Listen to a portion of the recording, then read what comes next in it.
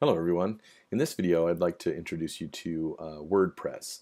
This is going to be the blogging tool that you will use for this course, unless you already have a blog somewhere else set up that you want to use.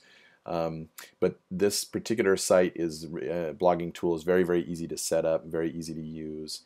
And that's why it's recommended for this course. And so there'll be a number of activities throughout the course where you will need to post a blog entry and then share that blog entry with your friends on Twitter. And so anyway, I just wanted to kind of show you what the WordPress site. If you go to wordpress.com, you'll come to this page here.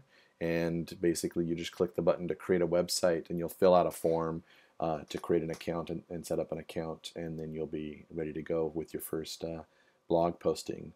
And just to remind you that you'll need to post your blog address in our Google Doc on the class website. So this is WordPress.